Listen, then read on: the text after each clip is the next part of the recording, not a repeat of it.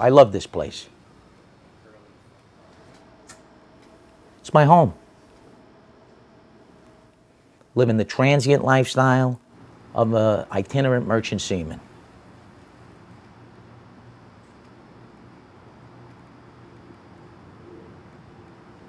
I stayed here 8 years. They give me a good rate, and they treat me like the family. I've left hundreds and thousands of dollars on my dresser. They come in, they clean, not a penny is missing. I joined the Merchant Seaman's Union in 1990. On my schedule is work 112 days on, 56 days off. Yeah, there's my union picture.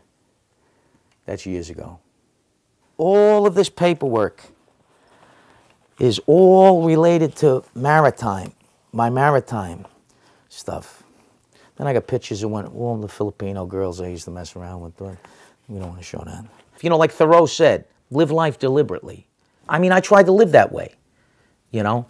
I mean, I'm no transcendental or nothing like that. It's, you know, I just don't like to be bothered.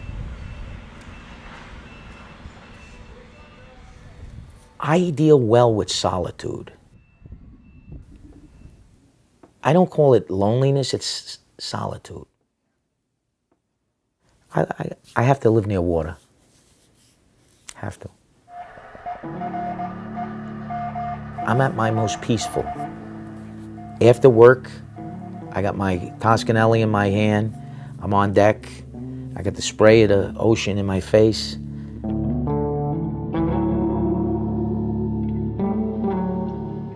When you get out to sea, then there's no light pollution.